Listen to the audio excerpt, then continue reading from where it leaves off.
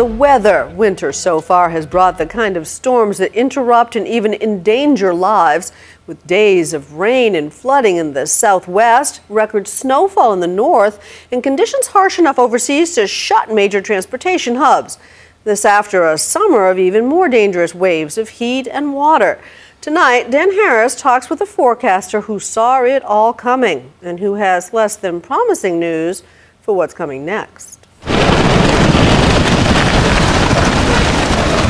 It's hard not to be impressed when you see entire houses being swept away by floodwaters in the west. Part of the same storm that tonight is creating road closures, evacuations, and widespread fear of mudslides.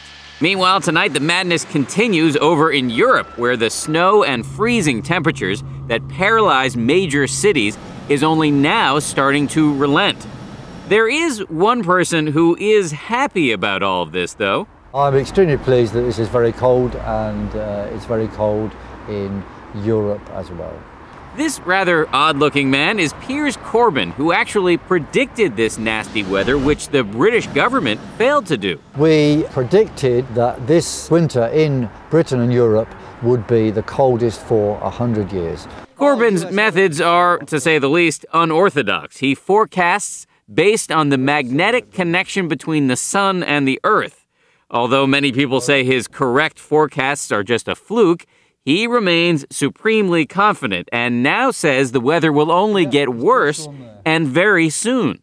In the coming period between Christmas and the New Year, as I said, we're expecting blizzards in Europe and eastern parts of England. We're expecting blizzards in the northeast USA. Maybe Corbyn's right, maybe he's not. Either way, we are certainly coming to the end of a year of crazy and often lethal weather, most notably that unprecedented heat wave over in Russia and that huge and lethal episode of flooding in Pakistan. And of course, every time we have a year like this, people always ask the same question.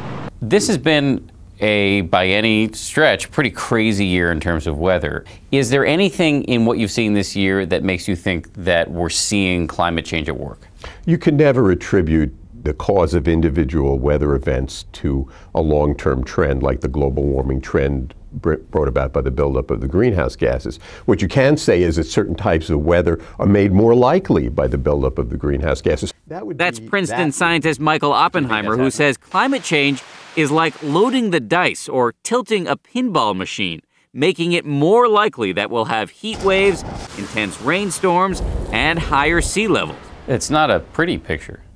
Over the long term, it's not, and if we don't act to stem the emissions of the gases, eventually it gets disastrous because Earth simply just keeps warming. It might feel cold outside of your house tonight, but 2010 may well turn out to be the hottest year on record. And in fact, the last decade was definitely the hottest on record. Despite all that compelling evidence, climate scientists say they now feel more embattled than ever. And some of their biggest opponents, they say, are politicians on the right. In one congressional hearing, John Shimkus from Illinois quoted the Bible, arguing God promised the earth would stay safe for mankind. I believe that's the infallible word of God, and that's the way it's going to be for his creation. And here's what our incoming speaker, John Boehner, told George Stephanopoulos.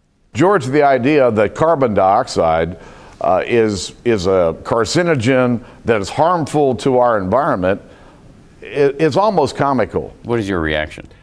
Well, first of all, no one's asserting that carbon dioxide is a carcinogen.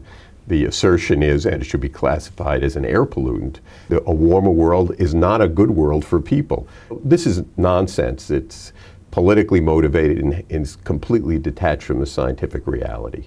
Meanwhile, the FBI tells us it has seen a spike in threatening emails to climate scientists, and a white supremacist website recently ran pictures of scientists with the word Jew next to them. Michael Oppenheimer says he's sure this interview will result in angry emails. I recently, just last week, spoke at a meeting and I read out some of my emails, and people in the audience were astonished. Some people have gotten death threats. I haven't. What types of things have people called you? You can't use the more amusing ones on family television, even in this late hour. Now climate scientists, including Professor Oppenheimer, are fighting back, forming rapid response teams to counter what they describe as a vast disinformation campaign. There's no question that going back almost 20 years, that certain segments of industry got together and started funding disinformation campaigns, just like the tobacco industry did with smoking, in order to create doubt in the public's mind that the science was firm enough on global warming to actually act on it. But this is a device we've seen before. And it worked for a little while. And it did work. It delayed action. We see the same thing here. Their foe, they say, is a well-funded campaign to confuse, led by people like Dr. Fred Singer, a controversial scientific skeptic with whom I conducted this combative interview several years ago, which was heavily criticized by many in the skeptics community. There are so many scientists who disagree with what you're saying. The IPCC, NASA, NOAA, the National Academy of Sciences, American Association for the Advancement of Science, the American Geophysical Union, the American Meteorological Society. We're talking about scientists all over the globe. What can I say? They're wrong. We should say that Piers Corbyn, that guy who claimed to have predicted Europe's current weather woes, he too is a climate skeptic. I know there are certain people in the global warming cult, and that's what it is. It's a religious cult. They believe that everything that happens is caused by global warming. Look, this is sheer madness. Corbyn is now predicting a mini ice age in the coming years. However, the vast majority of climate scientists disagree and say if you like this year's extreme and extremely deadly weather, you'll likely get much more if the world doesn't act very quickly. For Nightline, this is Dan Harris in New York.